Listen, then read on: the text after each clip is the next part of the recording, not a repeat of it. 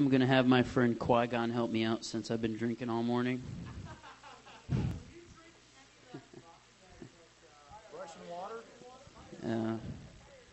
That would be a no. Hello, everybody. I'm Ichabod version 7. At least that was my stage name. Also known as Sisman, also known as Nathan Hamill. And this is basically the same speech I gave at DEF CON this year, with a couple of different things. There have been some changes since DEF CON that many of you may not have known about. And I'm going to try to cover them as well as possible in my current condition. My official title, I speak on both music issues and information security issues. And music issues tend to be more fun because I can stand up here and bitch about things and people think it's cool. So, I mean, who doesn't like to bitch about things? I don't even know why I still have that slide in this presentation, but go ahead and move. All right, the purpose of this presentation. One, it's to enlighten people on the current state of the music business. There's a bunch of problems in the music business right now as it relates to musical artists. And the next thing I wanted to do with this presentation is prove that you don't need a multi-million-dollar recording contract to make a good recording with today's modern technology. There are many problems with the current system we have in place, with getting an artist to where they need to be, putting them on the radio, getting their CDs done. There are many problems with this process. For the biggest problem we have is that the music business is not about music. It doesn't have anything to do with music. It is all about money. It's about image and product. It's about applying formulas to artistic works of art. It's about telling people, hey, this is cool, you should buy this. These music companies, they don't care about you. They don't care if you're getting ripped off for buying a CD. They don't care. All they want is their cut and their money, and they can tell you to go screw yourself. The first bullet item here is really funny, because just this morning, we were out to breakfast at the little truck stop over here, and on CNN, was it CNN? On CNN, they were just reporting that there's a major lawsuit right now against 4 major record labels for paying, basically through a middleman, to have their songs played on the radio. So that's what's called payola. And I reported this months ago at the DEF CON presentation. And another thing I reported is at near the end of my presentation, is I said in the future, maybe there will be a change where instead of having a Billboard charts, we'll have a music download charts. A month after DEF CON, the European Union, specifically the UK, started doing a legitimate download Billboard charts, basically. The problem with the current system is they're resistant to change. Anything new, they don't want to hear anything about it. They like the system they have. They like to complain about how people are pirating music. Yet if you look at the numbers, they're recording record gains. I mean, how can that happen? I mean, if you're saying that people are downloading music and you're losing revenue, how can you report record earnings? It doesn't make any sense. That's not what they report to the press, but that's really what's happening right now. Free music is actually a promotion for yourself. It's actually been proven that many artists that give away their music for free sell more CDs because people actually want to buy that product if it's good. I mean, if you have a CD and all you have is one good song and people can tell that ahead of time, yeah, they're not going to buy your CD. But if you have a CD and there's a bunch of good songs on there, you stand a lot better chance. Another thing is it's not how good you are, it's who you know. I mean, how much crap do we have on the radio right now? I mean, who really wants to listen to all that fucking bullshit that's on the radio right now? I mean, half the stuff that's on there isn't even worth listening to. And then one of the other things, artists retain little or no rights to their music. If you buy a CD at Best Buy or Sam Goody or something else, most of that profit goes right back to the record company and not to the artists. And that's why you don't see a lot of artists complaining about piracy, because they don't make any money off selling those CDs anyway. You know, I mean, of course, Metallica. That's the one thing you can think of with the whole Napster issue. But that's like one group complaining about that made a really big stink about it. And actually, Metallica didn't actually go through with any of those lawsuits. They just threatened. And groups like Metallica or Madonna or, you know, really high pay groups, they actually do make money off selling CDs because they can negotiate higher levels of pay for selling their CDs. And of course, one of the last items is the Pirate Act.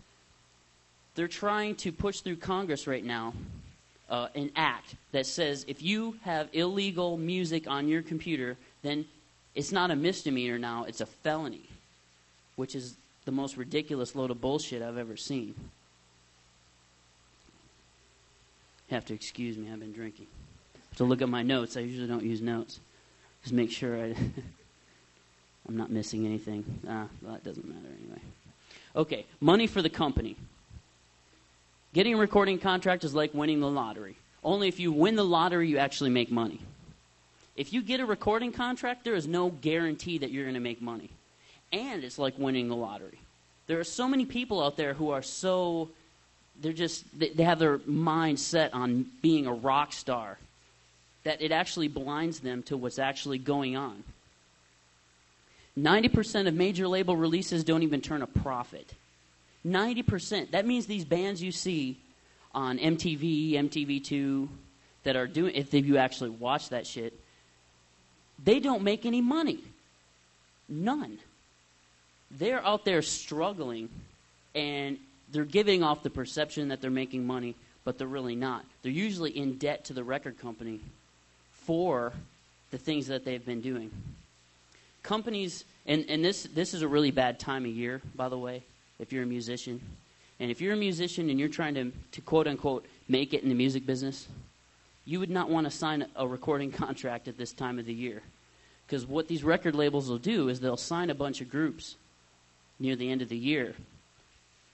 When it turns over to the new year, they'll write them off as tax write-offs and drop you off the record labels. And it's actually happened to friends of mine, believe me. And of course, who hasn't dealt with the last bullet item? How many people in here think that you actually pay a fair price for a CD? Anybody? Anybody buy a CD and say, yep, $18 is a fair price for a CD? I didn't think so. All right. Why does a CD cost so much? Manufacturing companies say, hey, it's expensive to make CDs. It's expensive to make this product. Mass-produced replicated CDs are usually less than $1 to make, yet you're paying $18. I mean, if CDs cost so much money, then fucking AOL would be out of business. I mean, who hasn't dealt with like all these AOL CDs coming to your house? It costs a lot to record a CD. Untrue. Very untrue. Many recording advances have been made in the past few years. You can actually record a CD in your house and have the same quality that you would get from a commercially recorded CD. Granted, you know, your ears may not have the same experience that some of the major label producers have, but you have the technology to put in your house that will make the same quality recording.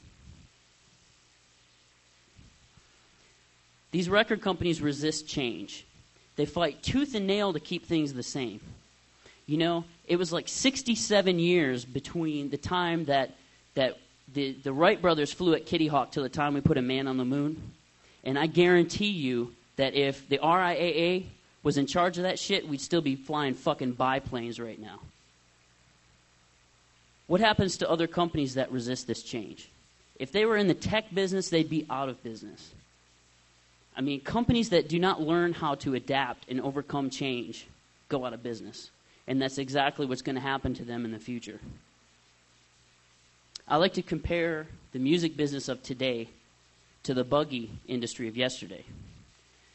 Around the turn of the century, when the automobile started becoming popular, the buggy manufacturers started lobbying in Congress to create all these stupid laws that said, hey, if you own an automobile and you come up to a crossing, like an intersection of streets, you'd have to like get out of your vehicle, run around 3 times, yell in all directions before you cross through the street. The fact of the matter is that an automobile was just too efficient. And everybody decided to start using automobiles, and these stupid laws went by the wayside. All right, this has an effect on radio, too. The industry releases 100 songs per week, yet only 4 are added to the average radio playlist out of those 100. 2 radio station conglomerates own 42% of the listeners, which you can guess who those are. And of these companies, Clear Channel, which sucks, cancels support for local musicians so they could make money. Why don't people buy CDs? I mean, why don't you buy CDs if you don't buy them? Usually, this is a big deal. There's nothing worth buying. Plain and simple. They only like one song on a CD. I mean, would you really want to buy a whole CD just for one song? It's too expensive. That's definitely one. Or I can get it for free. The record industry would like everyone to think that it's the last bullet item. That they're going off, they're grabbing all this music for free and just not buying it. A majority of the people that I know don't do that. They may go out and download a song and listen to it and say, hey, that's pretty cool, I'm going to buy the CD. Or, man, that sucks. I don't want to listen to that anymore. That's actually the least of all of these bullet items. This is one of my biggest pet peeves. When you get signed to a record label, many times you lose a lot of your creative influence over your own music. They tell you, hey, you're going to have to stop this. That's pretty touchy. You shouldn't say that in your music. And many times these groups don't have the ability to change that because they're under an obligation. They're under a contract. One of the times when this happened was when Marilyn Manson started first coming out. Trent Reznor, of course, was helping in that process. They had a song called My Monkey on the first album, and it was basically reciting some lyrics from Charles Manson, something that he had said. Interscope said, I don't think so. Maybe this Marilyn Manson character, we should just dump him altogether. This isn't such a very good idea. If it wasn't for Trent Reznor standing up saying, you don't Marilyn Manson, you lose 9 Inch Nails, it never would have happened. So it took somebody actually standing up and saying, hey, this is art. Take it for what it is. Sometimes people have to stand up for what they believe in. Labels often ask artists to change their lyrics or content that they find would be obscene or anything that they think wouldn't sell an album or wouldn't help sell an album. Like I said, it's all about money. Here's some food for thought. What if these same formulas, usually formulas include songs not lasting over 3 minutes and 30 seconds long. You have to get to the hook within 20 seconds or 30 seconds. You have to hook the audience. What if these same formulas were added to Stairway to Heaven or Hotel California or Bohemian Rhapsody? How would that have affected music history? Some of these groups are very influential groups to the music we listen to today. And what are we missing out on today by having these formulas added to the music we listen to? Music has become so much of a product and less of an art that it's actually turning into something that people don't even want to deal with. Think about this. Is there actually any group out today that you can go to and you can actually see people crying in the front row? Now, granted, that's usually women, but hey, that's a different story. But still, nobody has that kind of an influence over their audience. That used to happen all the time. Music was a different thing back in the old days than it is today. Here we go. The old days. The old days of music, you needed a contract for distribution of your music. If you made music, you had no way to give it to an audience other than getting a distribution deal from a record label. Recording equipment was very expensive. Recording was expensive. Reproduction costs were very costly. Radio was almost impossible to reach without a record label backing you.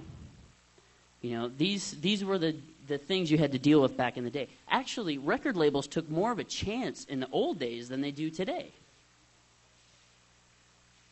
Okay, so what has changed?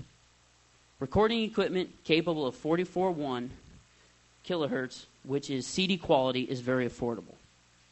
You can buy this stuff for less than $1,000. Distribution can be done worldwide with no cost to you. There are many websites out there that will host your music for you and let people download it for free. Reproduction prices are cheap. You can usually get your CDs created, mass-produced. You can get 1,000 CDs for less than $1,000 at many times.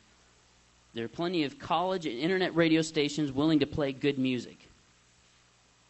Recording can be done free with your own equipment. So now you don't have this cost of recording your CD over your head. There are more affordable high-speed internet connections. You no longer need to tour the country and go broke to make it in the music business. There are no geographical limitations on where you can live. You can live pretty much anywhere, which means you can actually be influenced by music that's worldwide because of the internet. Independent music production is the way of the future. People are going to start realizing this and doing it on their own. What this does is it levels the playing field. In the past, it wasn't how good you were, it's who you know and who could get you the farthest in the music business. If you can put out your music for free and have people listen to it, it doesn't matter who you are or who you know. Now it's the quality of your music that gets your point across. Artists retain the rights to their material. If you're not signing away the rights to your material, then it's all yours, and you're free to do with it as you please. There are no formulas or templates to apply. You have more variety of music because these people aren't under any obligation to create their music in any certain way. And there are less competition between groups. I've been involved in the music business for many years. And this last bullet item is very big. Many groups have the misconception that there's only one recording contract out there, and if we're not beating everybody else out, then we're never going to get this one recording contract that's out there. If you desire a recording contract from a major label, then there's more than one. I mean, there's more than one group out there on the radio. There are whenever one group gets signed from a region, and then you have another group that gets signed from the same region, you start creating what's called a scene. And then a perfect example is Seattle. Everybody remembers the grunge bands. That's the same thing that happened. Music started changing. It started evolving. You have 1, 2, next thing you know, there are 3, 4, 5, 6 groups that are making it big, basically, from one area. Okay, so if you wanted to do independent music, what exactly do you need for your recording studio? For electronic music, if you do electronic music, you may only need a good sound card and a computer and some software. That's about it. For recording instruments, vocals, bands, things of that nature, maybe you need an I/O box or some extra facilities for you to be able to record these extra instruments. And some of these systems are bundled together. The computer recommendations, I wouldn't record anything with less than 512 megabytes of RAM. It's pretty much standard. You'd want a dedicated secondary hard drive to stream audio off from that's not part of your operating system running on it currently. CD burner, over 2 gigahertz processor, and of course no antivirus or anything that runs constantly in the background. So no or carefully screened internet connections. You wouldn't definitely want to throw that up. Updated drivers, DMA and hard disk, which is an older issue. Faster the hard disk spins, the better. The faster you can put the audio on and take audio off the disk, the better. You'll have less latency. And in the old days, you'd have to change the role to a network server, which gave it more dedicated processing power.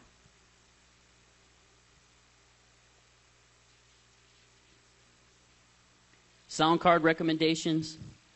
The M-Audio AudioFile 2496 is a very good card.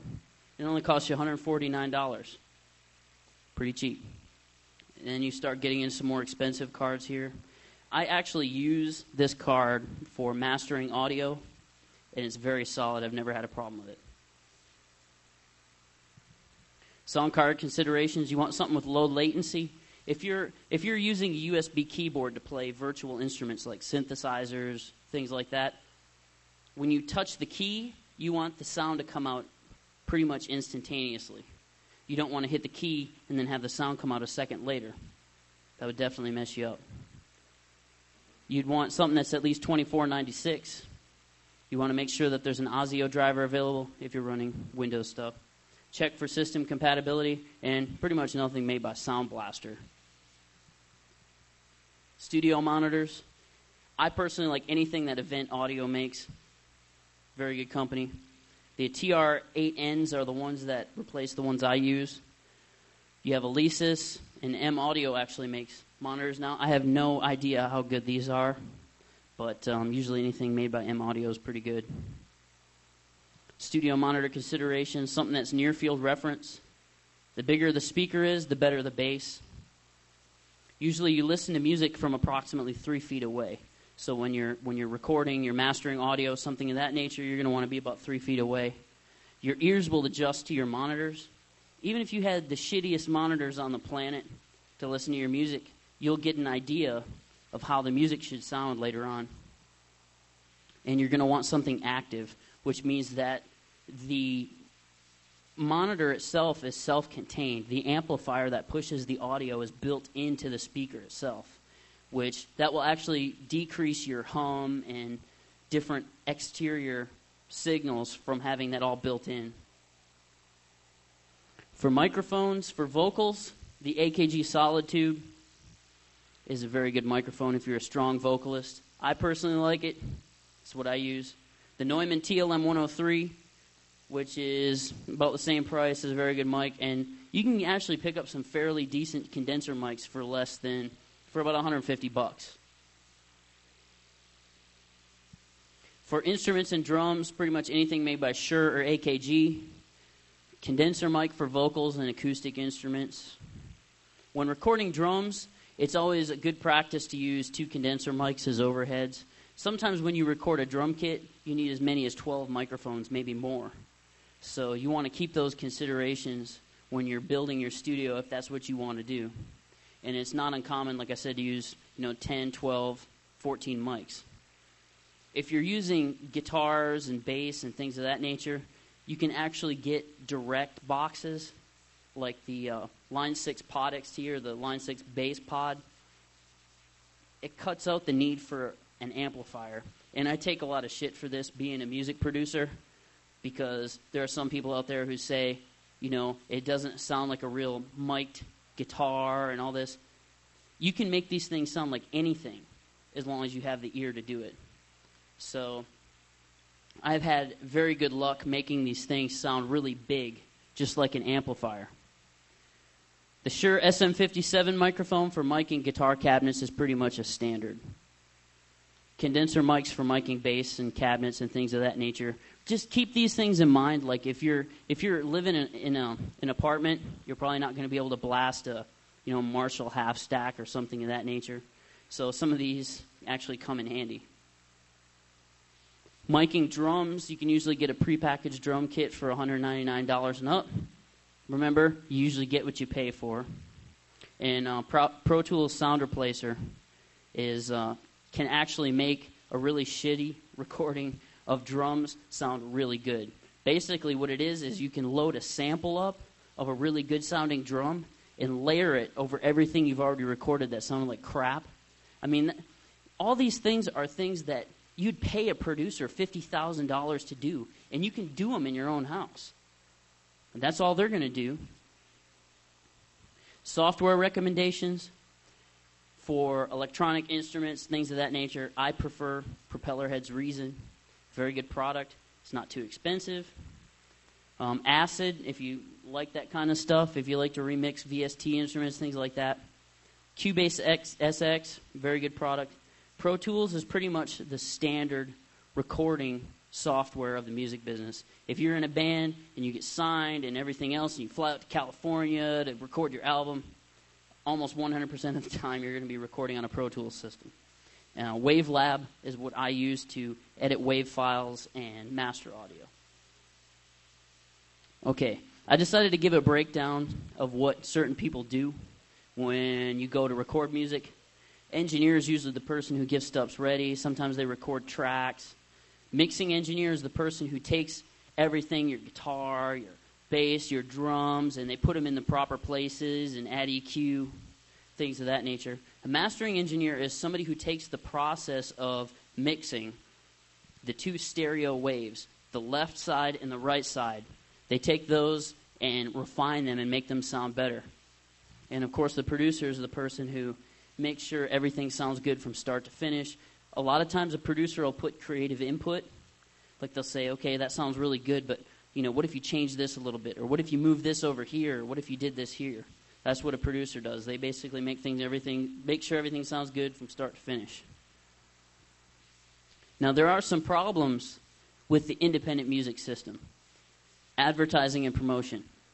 Not a lot of people have a lot of money to spend on promoting their own music. There are misconceptions that if you're not signed to a major record label, then you must not be any good, which couldn't be further from the truth. There are no rating systems for independent music.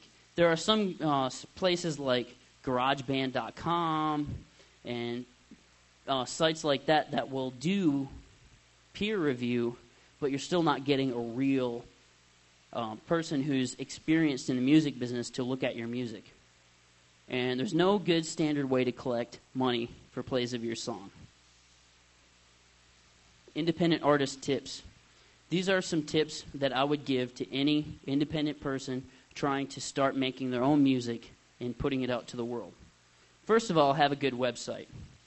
How many people have been to somebody's website and go, oh my God, that sucks. Did they let their 3-year-old build that shit? Present yourself well. Present yourself bigger than you are. If you're trying to impress people, you'd want to kind of throw your image out there a little bit. Make it look like a bunch of people worked on your album and just things like that. Communicate and create friendships with other independent artists. That's very important. If you're going out there and you're playing music, the best thing to do is have friends. Friends work together, they help each other out. They may have equipment that you don't, that you can borrow, and vice versa.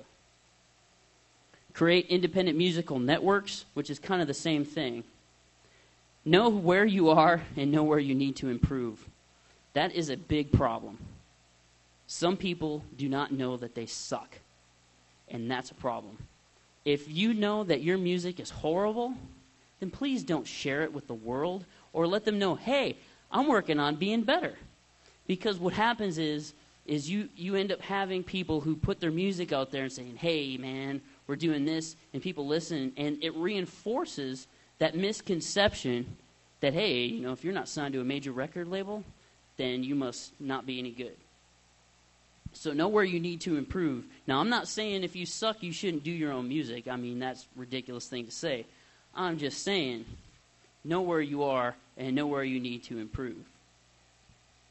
Now, if you're an independent music producer, such as me, don't get frustrated, especially if you don't have a lot of experience producing music. There's a lot of trial and error that goes on. I mean, mess around. If you're not on the clock, and the only time you're wasting is your own. If you allow time to get better at what you do, it'll go a long way. Remember, it's easier to add than take away. If you're recording a guitar and you're pushing it right out there and you're like, maybe that's a little too hot, maybe not. Maybe I'm adding a little bit too much to this. It's always better to back off and then to add later. Listen to your mixes on many different systems.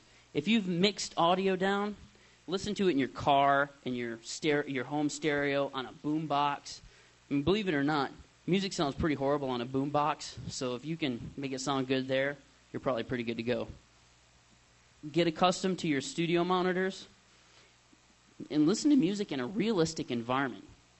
Not a lot of people listen to music in a carpeted, padded room.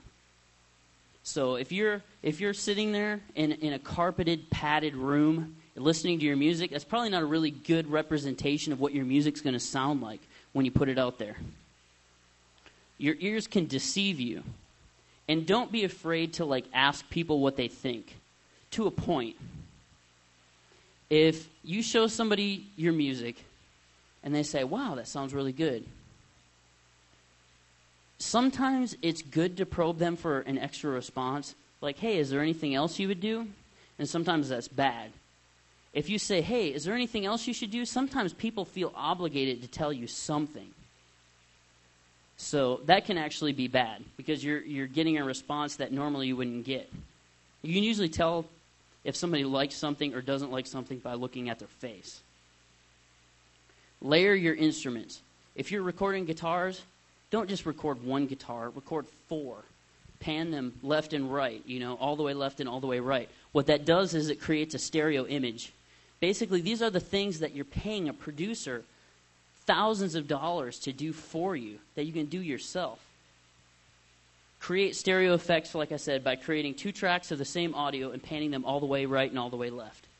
You will never play the same part exactly the same twice. It'll sound the same, but you're always a little bit different. Those little inconsistencies will actually create a wide stereo effect. Don't be afraid to experiment and try new things. Be mindful of effects that make your music sound dated, unless that is your goal. If you want to sound like Warrant, Kiss, or Slaughter, then be my guest. But if you don't, if you're trying to sound modern, there's nothing wrong with having hints of older music in your music. That's fine. But just be mindful that if you layer a ton of reverb on your music, you're going to sound like the fucking Beatles or some shit. Clean, punchy, and equalized right to the edge has a modern feel. The prior Chevelle album, Wonder What's Next. If you listen to that CD, it is distorting digitally. And there are many music producers who listen to that and go, oh, that sounds horrible. But the normal listener doesn't hear that. They don't know the difference. All they know is it's fucking loud and they like it. Learn what each EQ range sounds like and know what your music is missing. If you don't know what 800 or 1,000 or 200 sounds like, then basically what you do is you take that slider on your EQ and you move it all the way up and all the way down, all the way up and all the way down, and keep listening to it, and you'll hear the difference that it makes. When you compare your music to other people who have spent thousands of dollars to have their stuff done, you'll realize what they were doing too. Okay, I've made my own music, so now what the hell do I do with it? Post it online. Give it away to people. Let them know who you are. They're never going to know who you are if you don't give them a sample or something to show them who you are. Share it through P2P. This is a big deal lately with modern music. The RIAA went to Congress and said, we need to ban P2P because it entices children to have sex. I am not shitting. A fucking lollipop entices a child to have sex more than fucking P2P does. You You don't like say, hey, little girl, you look mighty fine. Want to see Kaza? Or, hey, you're looking mighty fine in those Oshkosh goshes. You know, want to see my LimeWire? I mean, that's about how ridiculous it is. But you have these old fucks in Congress, like Orrin Hatch, who can't even fucking tell his ass from a hole in the ground, making decisions for you. That's ridiculous. This fucker doesn't know the difference. He doesn't even touch his own computer. He has some staff bitch do that shit for him. And yet he is making decisions on your freedoms. You know? For one thing, he's from fucking Utah, which you should just write that shit off. You know? Utah does suck. Fuck Utah. Get people to notice your music. Talk to people. You know, be personable with them, you know? I mean, you spend hours downloading porn on the internet. Cut some of your porn time down. 30 minutes a day is all it takes. A fucking Bowflex body takes 20 minutes a week, 3 times a week. Just think of what you could do if you cut a little bit of porn back, a little bit of Bowflex. You know you ain't going to get on the motherfucker anyway. And just do it. Get CDs made. This is very easy. Look in the back of any music magazine. There's many places that'll reproduce your CDs for you. Sell CDs online. cdbaby.com. Spend $35 to set up an account. Send them your CDs. They'll handle all the credit card transactions for you and send you a check. I mean, granted, they take a cut. I mean, everybody takes a cut. But you're making more money selling your CDs than an artist would that's signed to a major label. Share your knowledge with the community. Lessons learned. The more you help out other people, the more they're willing to help out you. Nobody knows everything, not even Joe Klein. Where's he at?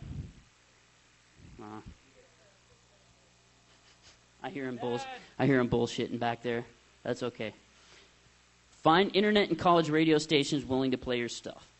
Just about every major city has a university or a college with a radio station. Go talk to these people. I mean, they're just fucking students playing music. Talk to them, say, hey, I have some music. You want to take a listen to it? If you like it, play it. I don't give a fuck. Find places that can charge for plays of your music like Apple iTunes. Yes, you can get your music on iTunes if you wish. CD Baby has a distribution with them that you can actually sell your music on iTunes if that's what you want to do. But trust me, it's better to give your music away and let people buy your CDs. You'll notice a lot. Like currently, I'm so lazy, our CD before last is sold out on cdbaby.com. There's like 5 people waiting for back orders. And yes, I'm too lazy to send CDs in, which I will eventually. Don't do that. I'm not currently working in that field, so yes, I'm procrastinating. Use songs to promote yourself and your website. When you're in a band, you usually, unless you're a huge artist, you don't sell stickers and things of that nature because they're promotional tools. Give stickers and things away so that people will put them on things and people will say, hey, what's that?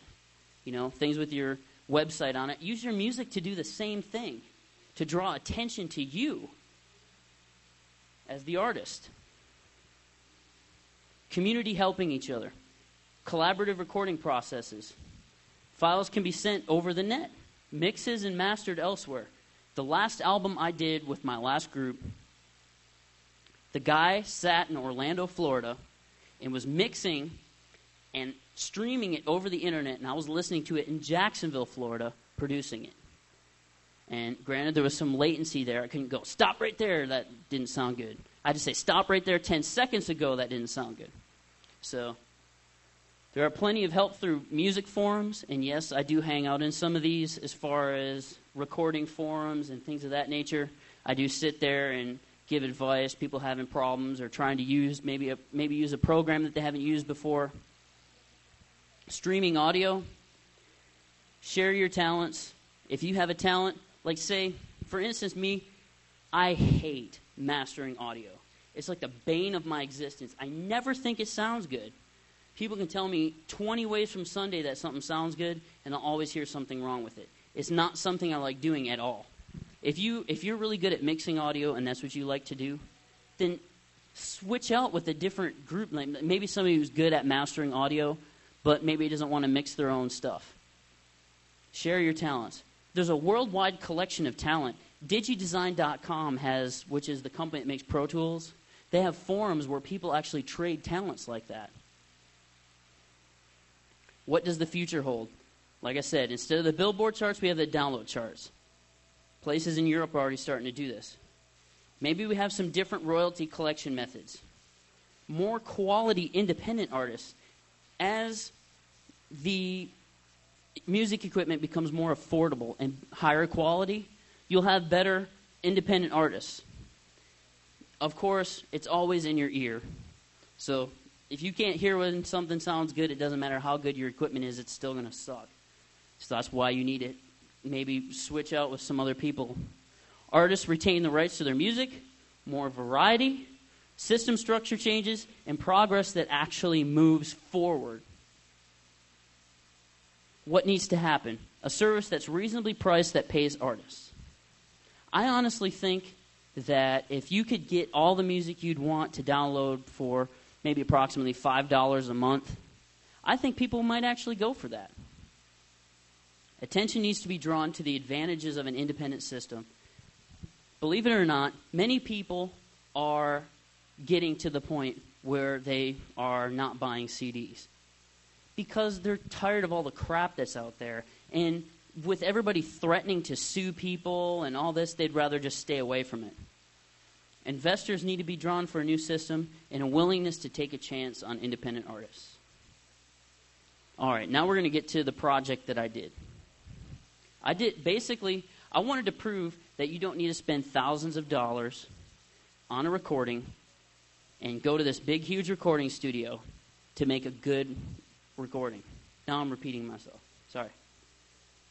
Basically, I wanted to redo In Your Eyes by Peter Gabriel with some heavy-ass guitar. My friend Gene was nice enough to point out after I already started the project, he's like, hey, man, you know another group just did that? It's playing, of course, because Jacksonville sucks and all the radio stations are owned by Clear Channel. Of course, they're not playing anything new because they're not getting paid off. So he called me up and told me this, and that pissed me off. I'm like, I'm going to look like a fucking copycat now. But then I got to thinking about that. I'm like, they just recently redid it, and I did it in my apartment. In my apartment without disturbing my neighbors with less than superior recording equipment. I was like, if I can prove I can do this, then that would be one hell of a project. So I put the details of my project, which I've been so busy lately I haven't been able to fill out the last part of it, on loopbackimposter.com, project.html. Basically, I walked through everything I did. And I even went into some of my thought processes of why I did it. And my version is available on the music HTML portion. You can download it from there and take a listen to it. And then you can compare my version and SR71's. On my site, I have papers, which I don't really have a lot of right now. Some music. I have reviews. I do reviews of people's independent music. So if you send me something and you say, hey, I'd like you to check out my group, let me know what you think. I do a lot of that. I have resources and my contact info. And I have some useful links for everybody. If you're into the music business and you want to expand your horizons a bit, some of these are very good sites. I'm about to quit supporting ampcast.com, though, man. They're charging people way too much money to host their music. But a lot of these are very good sites, especially homerecording.com. It's an audio forum that you can go to and post questions, and people will be more than happy to answer you. I mean, a lot of us work in the tech business. I mean, nobody likes to do anything better than brag about what they know. I mean, you can get somebody to cough up so much information by just starting a conversation with them. The same thing with the music business. Everybody wants to, brag about what they know. If you post a question on this forum, homerecording.com, within 3 hours, approximately, you're going to get an answer. People look at that. I mean, there's tons of people on that forum. cdbaby.com, and of course, last one of my favorites, EFF.org. And that's pretty much it. Anybody have any questions? Oh, come on. Somebody's got to have a question. All right, go ahead. Have I ever heard of Magnatune? No, I have not.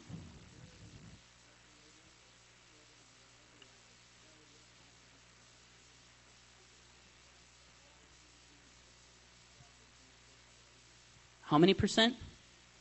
50%? That's very good.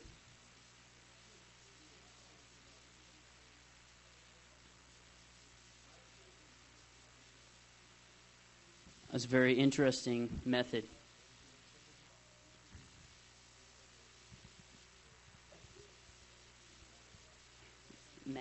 Magnatune.com. Anyway, I will look that up.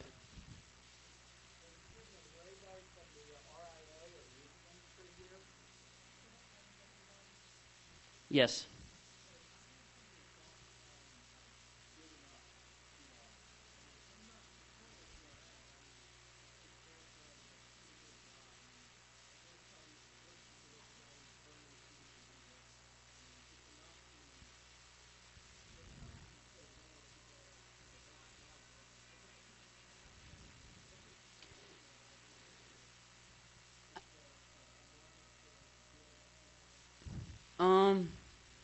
Interesting question. When I did this talk at DEF CON, I had no idea there was somebody from the company that actually created, and I didn't get into a lot of that, and I'm sorry. I had a point where I took it off because a lot of people don't know when they buy CDs, some of these CDs have anti-copy protection built onto the CD. And I just bought the new Chevelle CD, and although I don't think it, because I don't run it in Windows, I don't know if it was trying to auto-load anything or not. But there's this huge FBI logo on the front of it. It's like huge. It like takes up the whole front, saying anti-copy. You can't copy this because it's against the law. Most people know it's illegal to copy these things anyway. That big, huge FBI logo doesn't do anything. But some the Velvet Revolver CD for sure, and the Beastie Boys' new album will actually auto-run this software on your system, so you can't rip it to MP3 and you can't copy it. And basically, that means that once you bought the CD, you can't put it on your iPad, or not your iPad, your iPod. You can't you can't put it on these systems, but you paid for it. And on top of that, what if you bought the tape years ago? You still paid for that music. You paid for the ability to listen to that music. You're not paying for the ability to listen to it on that medium. What if you bought the record back in the 60s? My parents are fucking old, man. What if they wanted to download some MP3s, which they wouldn't know how to do anyway? But still, where do we cross the line on that? I personally don't know. My opinion is if you purchased the right to listen to that song, then you've purchased the right to listen to that song no matter what medium it's on. But I think it's bullshit that there isn't enough warning, basically, of putting this into your music. Another thing that I forgot to talk about was the fact that the recording industry uses everybody as guinea pigs. They will take new CDs that have new copy protection software on them, knowing that it won't work on certain systems, and they'll put out a test group, like say in Jacksonville. They'll put out these CDs that they know have been not working on certain systems and test you out with them. And the return rate on these things is 7%. That is a large amount of returns. And they have it so ingrained in everybody's mind that once you buy a piece of software or once you buy a CD, if you break the seal on it, you can't return it. That's actually bullshit. If you go back to Best Buy and say, hey, I bought the CD and it doesn't play in my CD player, they're supposed to give you your money back. But like I said, there's this humongous, they've ingrained it in our heads that if you buy a CD, it's yours. You break the seal on it, it's yours. You can't return it, which is actually untrue. Any other questions?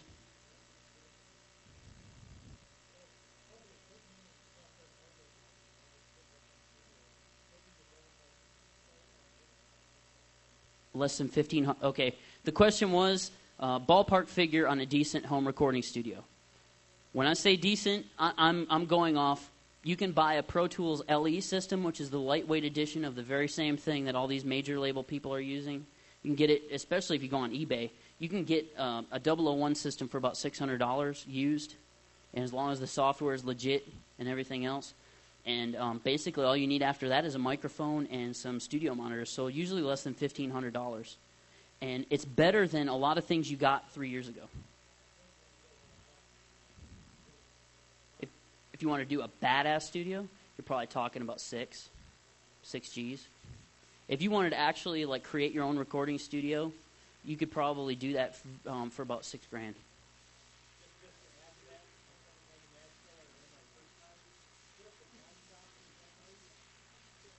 The only thing I would like to say is some of these Roland has a VS 1680 and a VS 2440 or whatever. I have never heard any of those that sound worth a shit. So just kind of stay away from that. The best thing to do when you're recording music, like I said, this is totally an opinion now, so, is to have something that records onto a computer. Because once you get the wave up, you can see it on the screen and edit it. It's a lot easier to edit a wave. You can go right here and, like me, if I'm recording something and I see a pop in the music, I can actually visually see that pop, and I can correct it without ever having to re-record that track. Pro Tools is actually supposed to be a single-take system. You cut and paste things, and you don't ever have to record the track again, which it can be that way, but you take some of the realism out of the music, in my opinion, so sometimes I'll make myself redo something. Yes? Actually, I think you can get a lightweight version of the software for free. The biggest part about Pro Tools is the hardware. And basically it's an I.O. box that you plug instruments and things into, and that's what they push.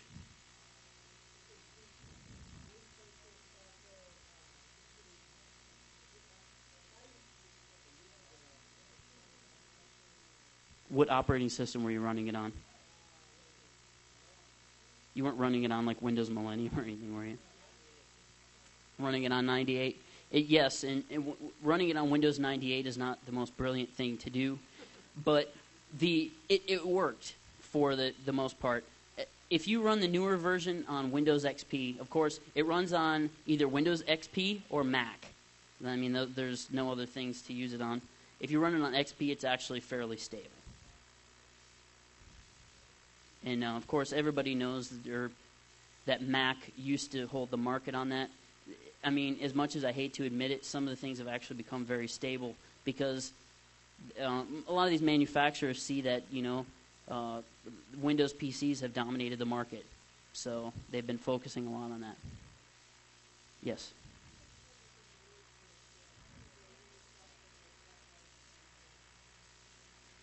It depends on what you consider good. I think that... Oh, you like Fred Durst from Jacksonville, Florida? There's a plugin for Pro Tools called Antares Auto-Tune, and if you're singing out of key, it'll actually pitch correct your voice. I personally, being a singer, I think it's stupid as hell, but obviously Fred Durst found a good use for it, and it made him a lot of money, and, I mean, now he's just left on his shitty lyrics, so... Any other questions? Yes.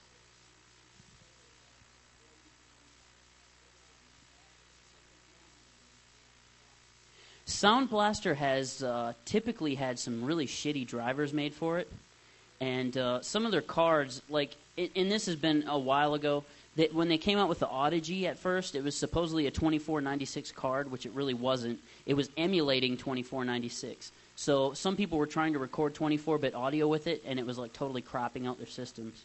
And the latency for it, like if you're running VST instruments, like if you have a keyboard and you're pressing the keys, you'd usually get about a second's worth of delay or more, sometimes more. So you'd hit it, and you'd be like trying to play along with a song, and it'd be like, ding, ding, and of course you can't do that. So that's usually why. But I've never seen anybody say, hey, I have a Sound Blaster card and it rocks. It's usually, what the hell am I doing wrong? I sound like shit. Yes.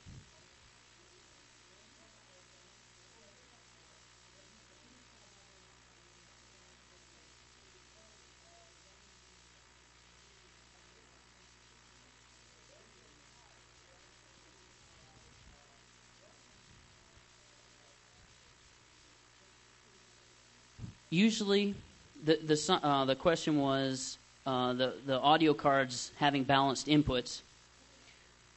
When I record audio, from my experience, most of the cards I've used to actually record the audio into it had an external breakout box. So even though it was a PCI card, they had it, like DigiDesign Pro Tools makes custom adapters that go to a breakout box, and they have balanced inputs. That's correct.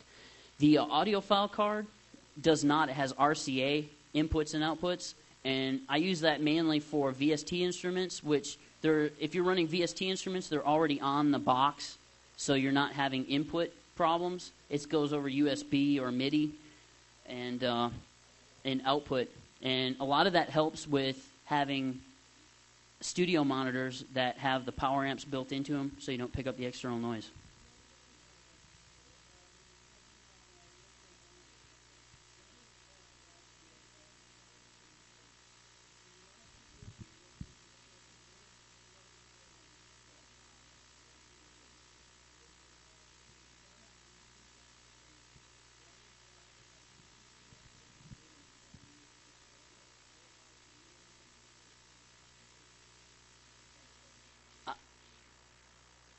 I don't totally agree with that.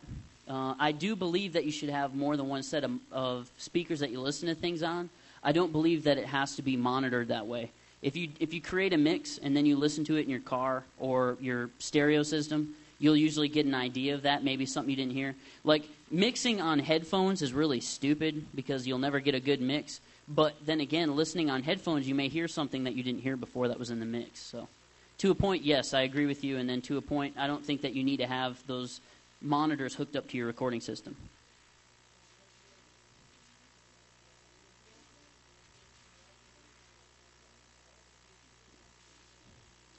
Well, now you have 5.1 surround sound, too. That's correct. And that's why it's good when you make a mix or a master, you take it and listen to it in a bunch of different systems. Any other questions? All right. Thank you very much.